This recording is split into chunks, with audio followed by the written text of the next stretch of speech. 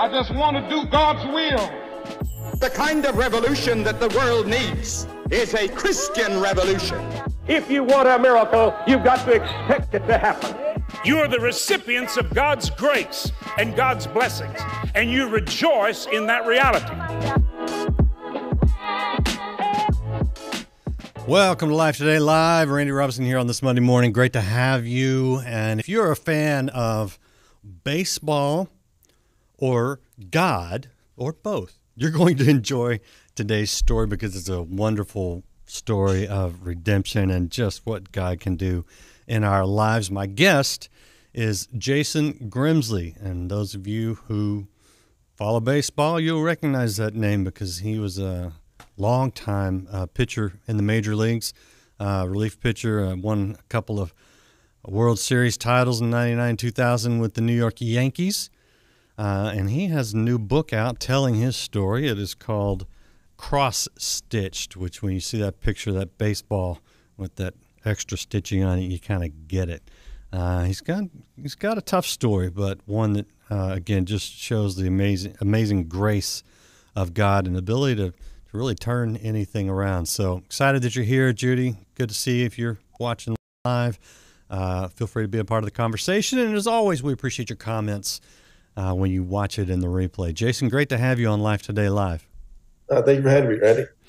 So I gave people sort of the baseball bio. Tell us a little bit of the rest of your story. Yeah, well, I grew up in a real small area in Texas, Target and Prairie, and didn't really have any aspirations of playing professional baseball.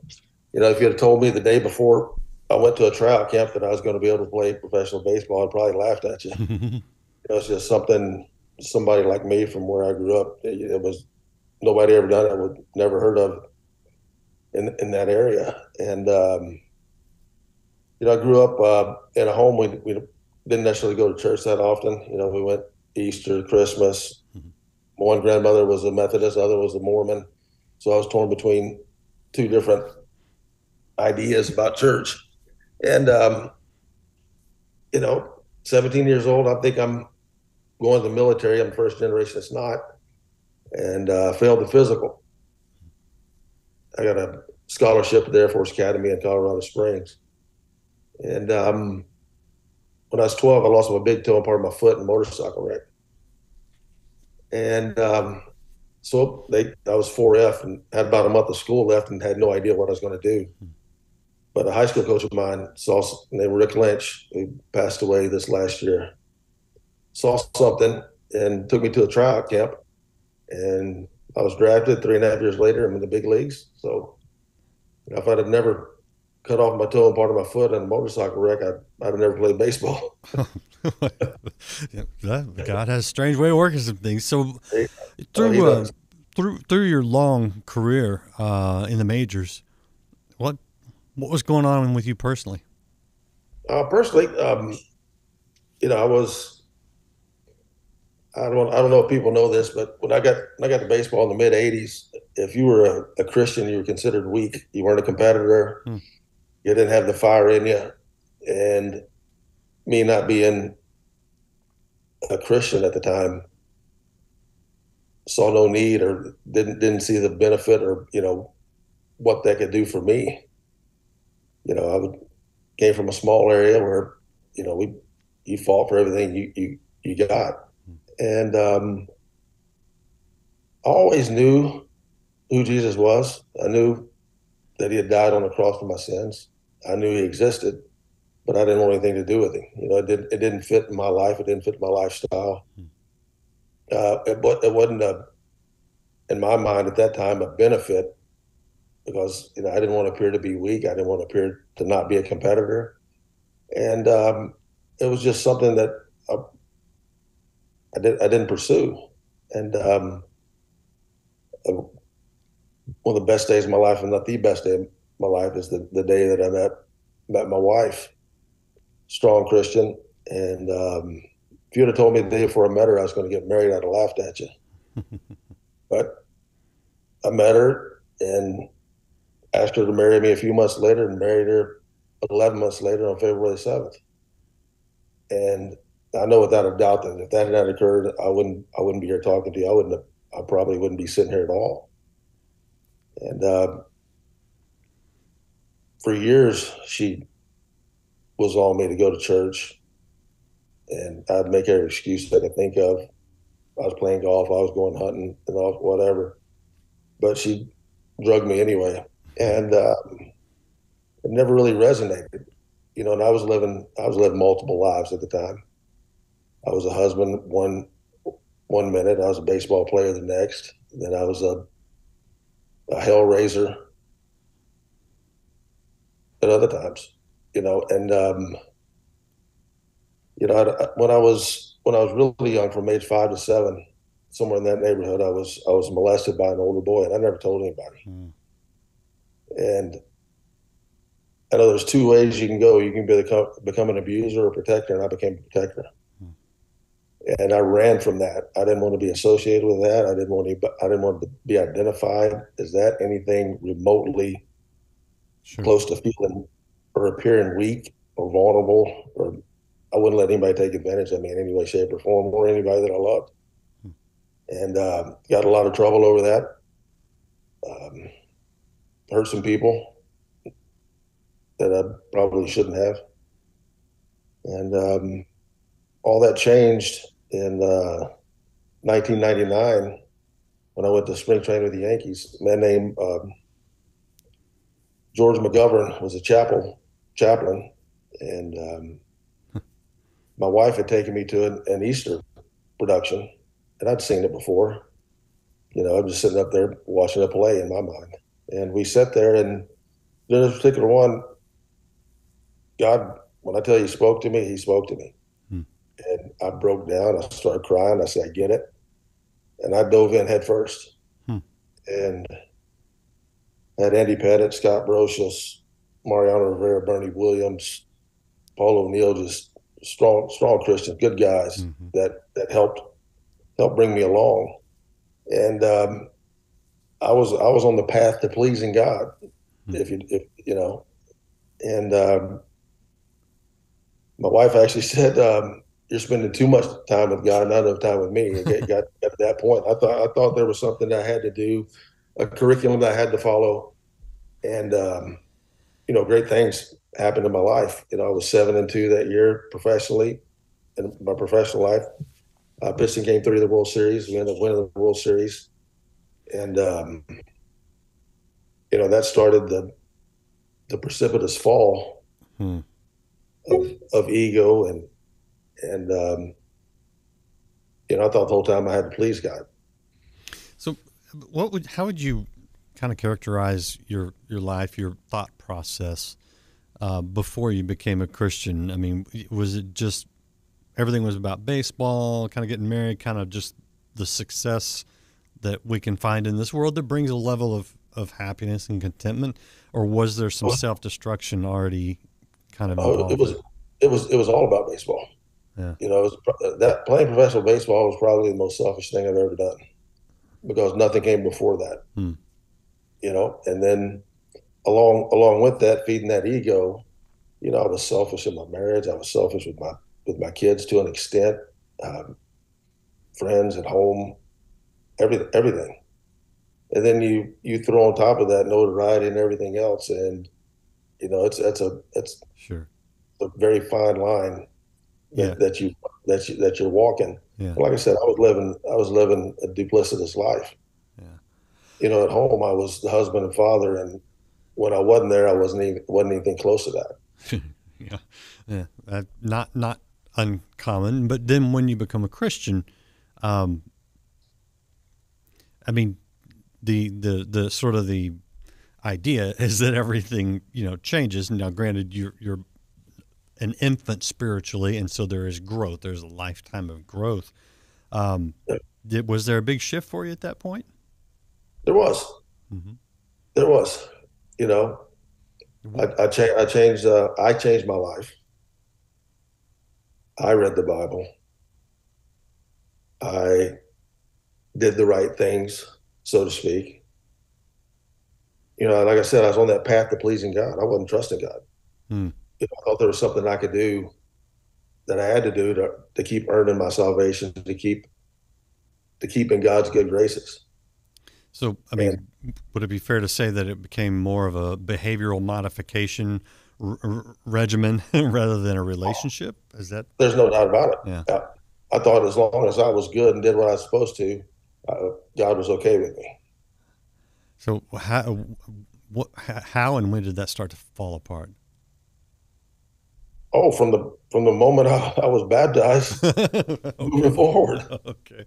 you know, and that was a great day. April 25th, 1999. I was baptized in Lake Armuck. Bernie Williams, or not Bernie Williams, sorry, Scott Brocious, Andy Pettit, Chad Curtis, my wife, my two kids. Yeah. I think my mother-in-law was there. And George was baptized. It's cold in April in Lake Armuck. And I'm having a great day. Yeah, sure. Go to the ballpark, and it's Joe DiMaggio Day. So all the old timers are there. So I go in the ballpark, and then I get to go around the clubhouse, seeing all these Yankee heroes: Whitey Ford, Phil Rizzuto, Yogi Berra. Just the names were limitless. And go to my locker. So I've been baptized, and now it's Joe DiMaggio Day. I've met the old timers. I'm having a great day. And Bernie Williams, incredible guitarist, and I just started playing the guitar, and he asked me to bring my guitar in. We had a locker between ours, and he said, "Well, I'll show you some things." So I go to my locker, and somebody's sitting in my chair playing my guitar, and I thought, all right, who's got their hands on my guitar? Right. I go up there, it's Paul Simon. No. So I get to sit down and play the guitar with Paul Simon. Wow, you're having a great day on all sorts of levels. That's crazy. I'm having a good day. So Billy Crystal's in there. It gets better. Billy Crystal's in there. Nobody will play catch with him, so I go out and play catch with Billy Crystal. So it's like a 10-minute comedy show. So I'm thinking this day can't get better. We're playing the Blue Jays. We got a 1-run lead in the ninth, and best closer that's ever existed in baseball comes in, Mariano Rivera. So the game's supposed to be over. Well, Mariano, I think he blew the only save he blew all year. I come in and pitch the 10th or 11th inning and get a win. My first win as a Yankee on April 25th, 1999. So that was a pretty good day. But that being said, from the day that I was baptized on, I thought there was more that I had to do to please God. And I didn't understand what the relationship is about. And the more I tried, the more I failed. Mm-hmm. And, it got to a point to where I went, I'm good. I'm good now. I've had some success. Financially, I'm in a good spot. And, winning the World Series, it's a big stroke for the ego. You're doing all these, I did David Letterman. We had the parade, the Taker Day parade. I'm doing interviews. Having my jersey retired at my high school, different things. It all became about me again. And slowly but surely, I went right back to where I was, if not worse. And, then I signed a big contract in Kansas City. And I didn't feel like there was a need anymore. And, the further I got away, the more of a hypocrite I felt like, the more shame I felt.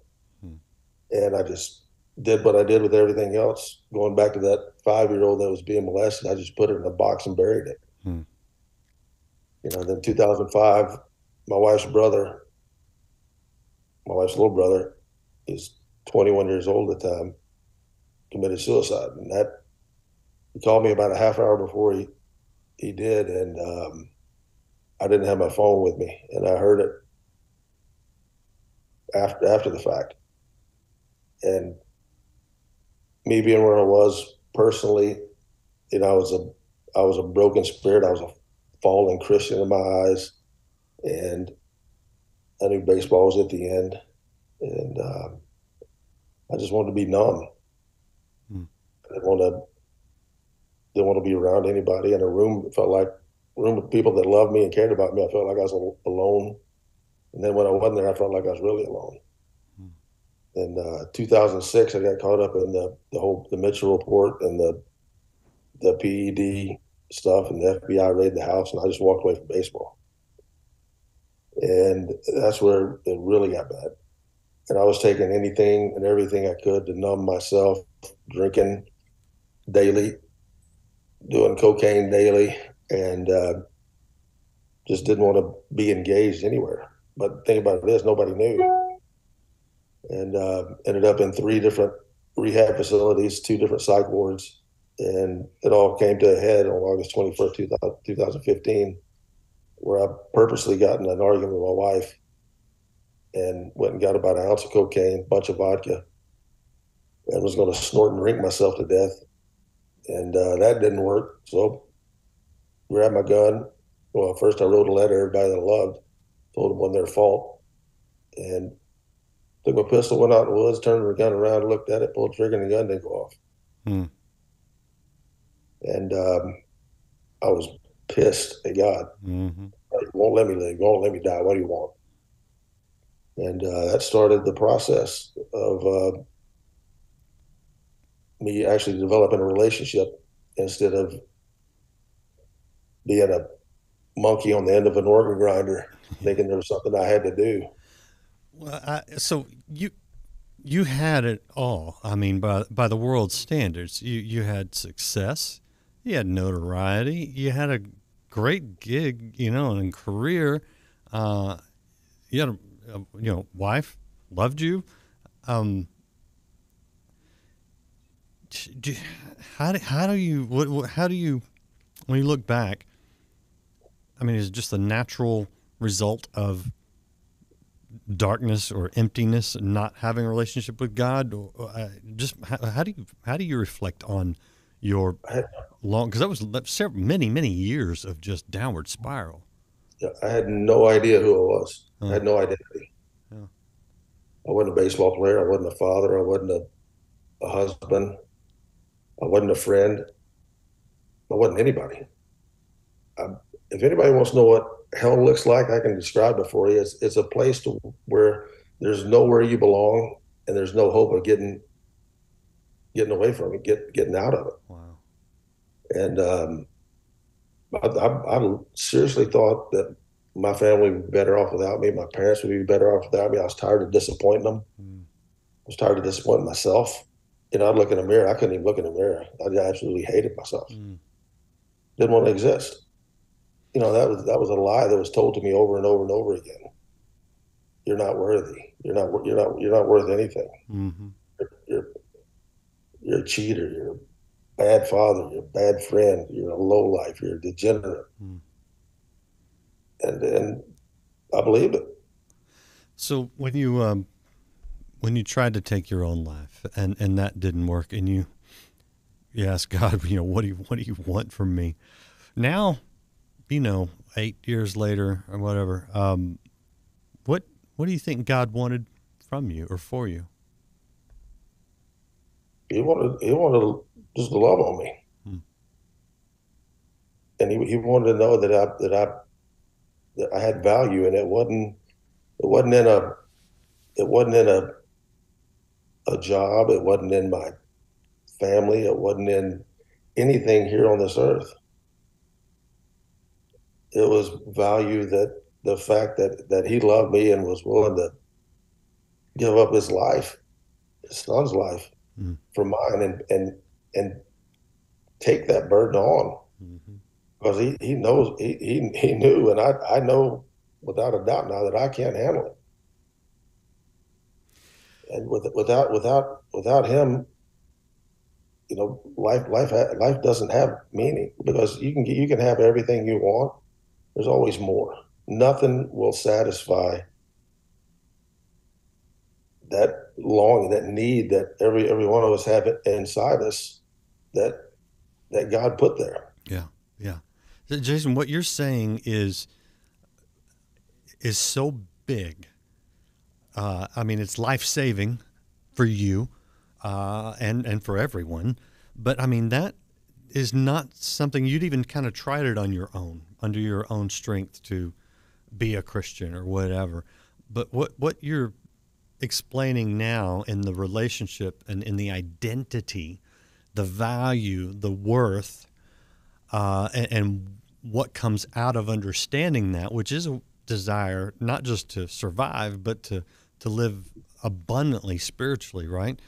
That's a big thing.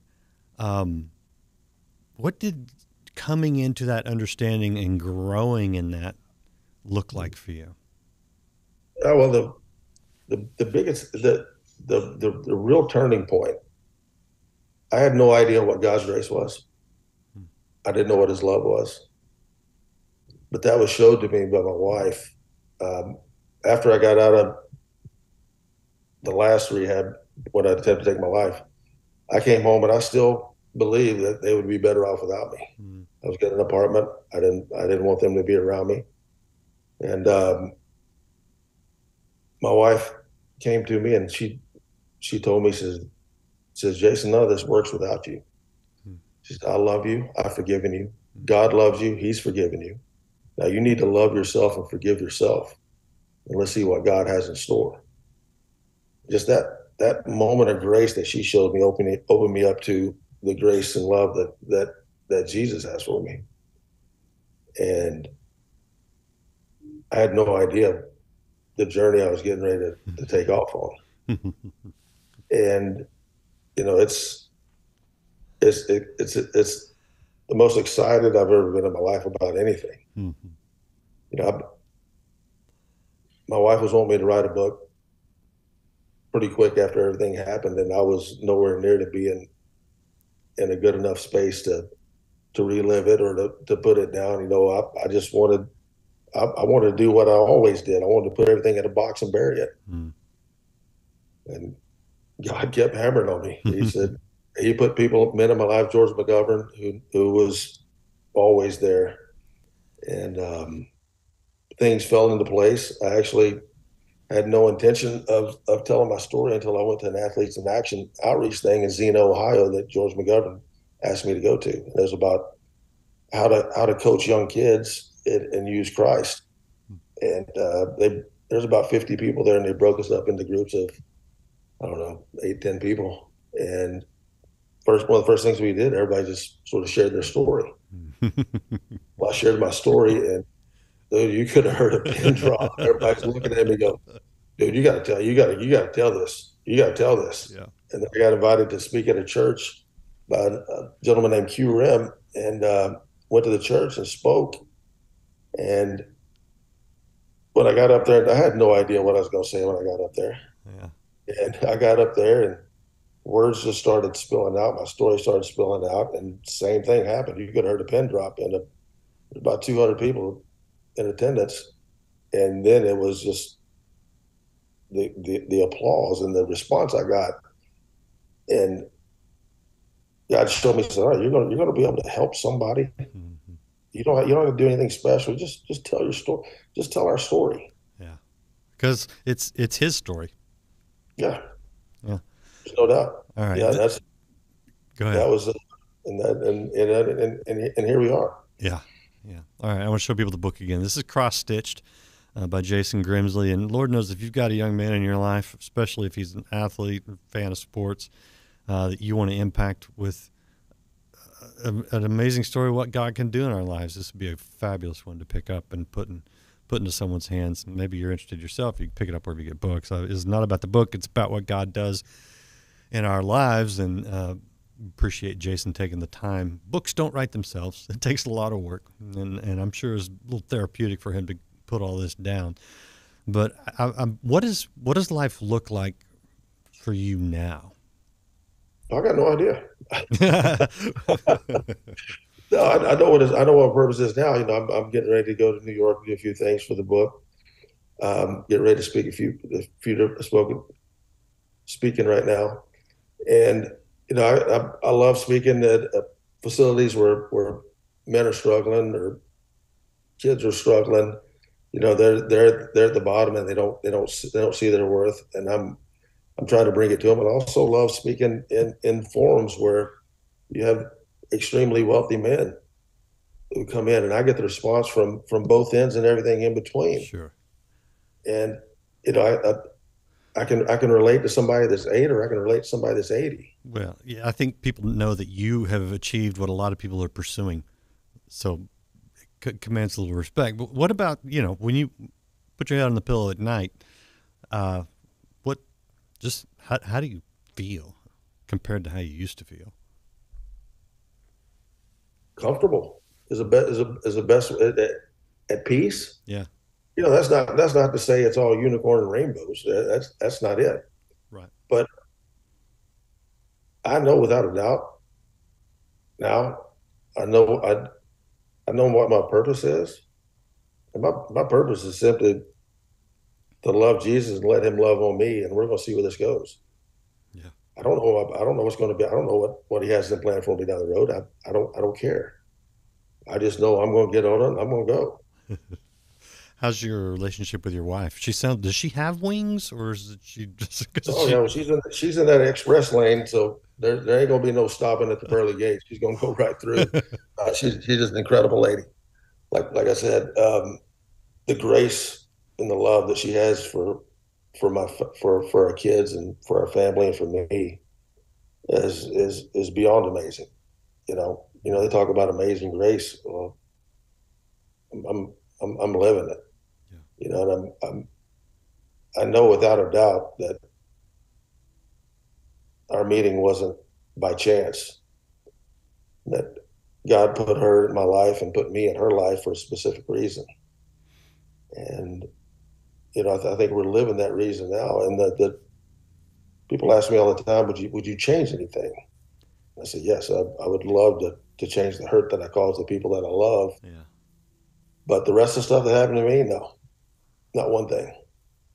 All the pain, all the abuse, the addiction, no, I wouldn't change nothing. Because I wouldn't be sitting here talking with you. Yeah. I wouldn't be able to tell the story of God's redemption in my life. And all I want to do is if I can help one person, if I can point somebody to Jesus and have them experience His love and hope, that's what I'm going to do. Well, so you have made a stadium full of rabid baseball fans cheer at the top of their lungs, yeah? Yes. And yet Scripture tells us, if we believe what we say we believe, that all of heaven rejoices when one person comes to Christ. You got an even bigger crowd that's rejoicing when you just tell your story and it brings someone to Christ. That's I spoke a really dear friend of mine, Dwayne Adams, who I've been hunting with, and I've actually helped guide different hunts in Arizona with, asked me to come speak at his church in San Manuel. And I went and I spoke, and same thing, get her to pin drop after. And then the pastor there asked me to come down the front and pray with people that were making the call, or coming for the call. And I said, I'd love to. So I went down the first service, and a gentleman came up, and he had tears in his eyes. He said, I never understood what my son was feeling or why he took his life. And I just want to thank you. You gave me a little bit of closure. And I had this, he had made a cross. He is a metal worker. He made a cross, and he pulled out his back pocket, and he said, God told me to bring this today, and I know why now. I'm going to give it to you. Amazing story. And then the second service comes, and I speak again, and same thing. And I go down for the call in the front, and we're getting close to everybody's come up, and there's one lady sitting in the middle of the church, and she's got her head down. And she's probably in her mid-30s, and she comes walking up when everybody else is gone, and she walks straight to me. She doesn't go to the pastor. She doesn't go to anybody else, and she looks at me, and she says, I want you to know I'm exactly where you were. She said, I didn't know why I stopped in here at church. I don't know why I came, but now I do. And I prayed over her, and I told her, I said, a gentleman gave me this cross in the first service, and he didn't know why. And I looked at her, I said, I know why he gave it to me now. It's for you. And it's just if nothing else had happened with this story, with this book, that just validated everything that God was telling me about our journey going forward. Yeah. I love it. So you have two sons, both of them in their 20s, I guess, by now. Yeah, one's 28, the other's getting ready to be 27, and I have a daughter that's 22. So when you look at them, especially the boys, but all of your kids, I mean, I think if we're paying attention, we get a little bit of an idea of God's love for us we as imperfect parents would do anything for our kids. We want the best for our kids, you know. We love them even when they mess up. You know, they don't have to perform for us. We're proud of them when they do well, but we love them through all of it. When you look at your boys, you know, at the age where maybe some things started, you had some emptiness, you know, what do you want for them? What I want them to have the same relationship that I have, you know, and all of my kids are different. My daughter is one of my heroes. She's a strong Christian, great girl, and I couldn't be prouder. And my boys as well. You know, my youngest son struggled a little bit with addiction and different things, and he now has a family and a son, and you know, to watch him grow the way he's grown and the way he's attacking life, you know, makes me proud. And my oldest boy, the same thing. He's just call him the golden child. He's just a great kid. Mm-hmm. And you know, in the book, Jason Clark, who helped me with it, was just an incredible man. He actually interviewed my wife and my three kids, Mm-hmm. and I wasn't there for it. And the first time I read it, it was when the manuscript came out, and just you realize that you weren't as bad as you thought you were, and you understand how awesome God is. You know, bringing them through those times, and the things they had to say about me, both the good and the bad, it just touched my heart the way that they still view me as their hero. Mm-hmm. You know, and I thought for a long time I wasn't deserving to be called father. Mm-hmm.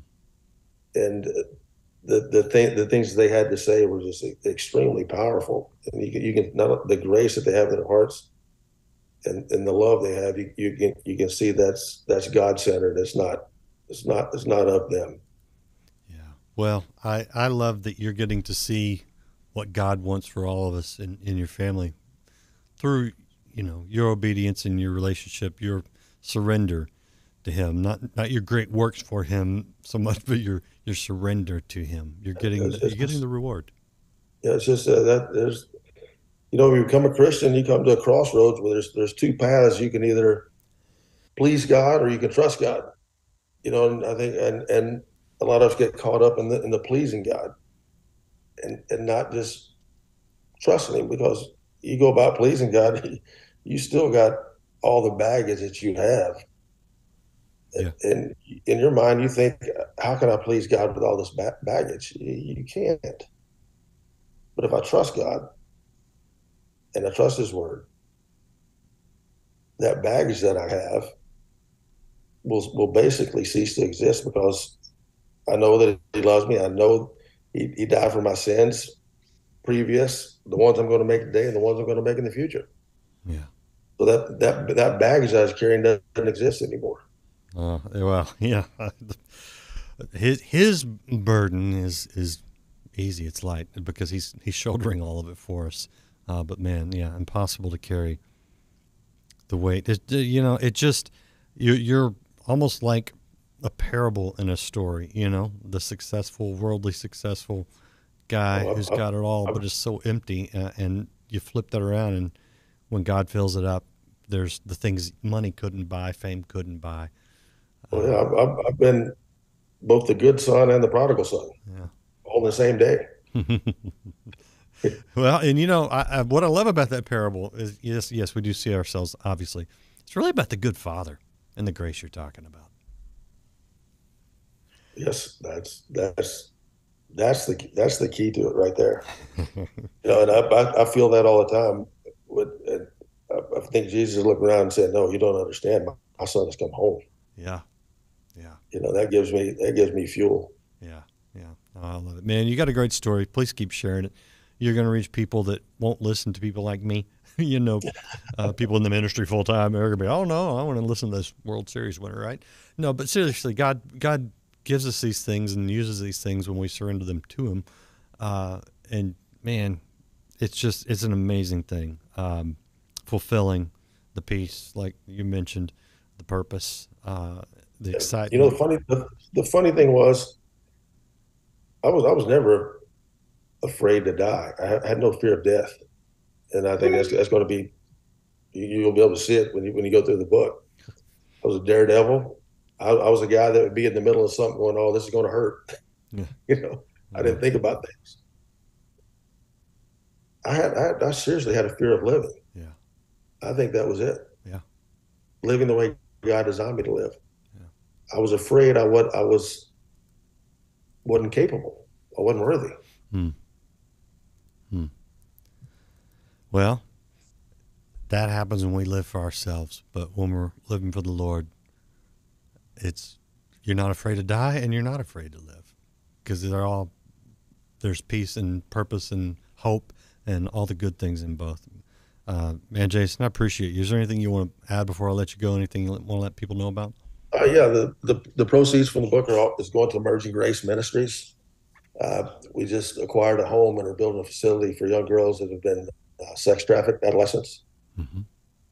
And wife's on the board. My daughter's actually our first employee, and it's near and dear to my heart. Love it. It's an absolute horrible disease, affliction, evil that is here that we need to eradicate. But that being said, there's these young girls and the youth that have been affected by it. They need a place to heal. Mm-hmm. And we're starting that process right now. I love it. And that's so great. I mean, just impacting lives over and over. Man, I appreciate your testimony. I appreciate the work you're doing. And I just pray God would just bless you and let you enjoy being son of the Most High and living that out. Thank you, sir. Thank you, Randy. Appreciate it. God bless you. Appreciate all you guys watching. Hit that share button. If you haven't liked to follow, we invite you to do that. What a great testimony. I just love it. Be sure to check out Cross Stitched, available wherever you get books. And come back. We've got more for you all this week here on Life Today Live.